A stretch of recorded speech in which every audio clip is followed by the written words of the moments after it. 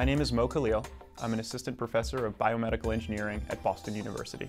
My research is in the areas of systems and synthetic biology. Living cells carry out remarkable functions. They grow, they develop, they sense and adapt to the environment, they even perform computation. What we try to do is put computational and quantitative and engineering approaches to try to understand how they do these tasks. When we think about synthetic biology, we really think about biological circuits within cells. So what we're doing is we're taking biological components, molecular components, assembling them in new and interesting ways in cells to carry out functions like produce biofuels, produce chemicals.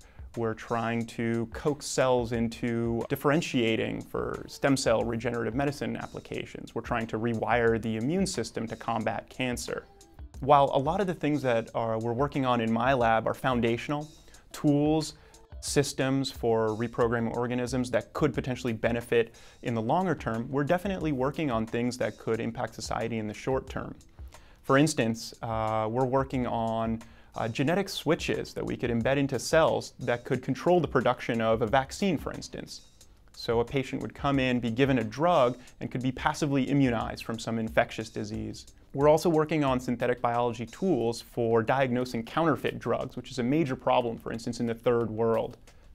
Federal funding is absolutely critical to our type of research. It's the lifeblood of most academic research in science and engineering. It's definitely the lifeblood of research in my lab. And I think federal funding through NIH, NSF, DARPA are playing very important roles in shaping how synthetic biology is going to impact society. Federal funding allows researchers like me to be innovative and creative in our research. Some of my hopes and aspirations are to help direct, shape, and push this new field of synthetic biology in new directions, to see that it actually impacts society in the future.